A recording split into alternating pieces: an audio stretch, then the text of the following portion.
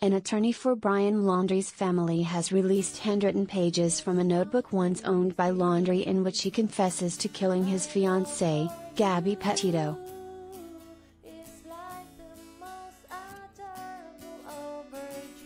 "I ended her life," Laundrie wrote in the notebook, which was discovered near his remains in October last year following his death by suicide. "I thought it was merciful, that it is what she wanted, but I see now all the mistakes I made. I panicked, I was in shock.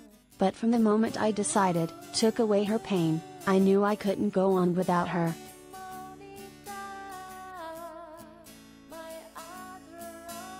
Elsewhere in the message, he claimed he'd opted to drive from Wyoming's Grand Teton National Park, where Petito's body was found in September, to his parents' home in Northport, Florida, so that he could spend his final days with his family.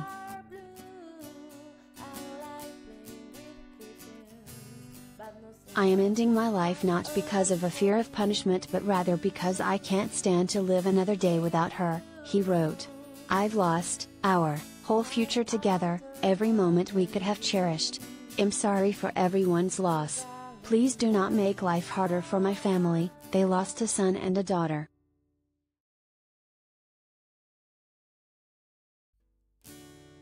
This is a developing story.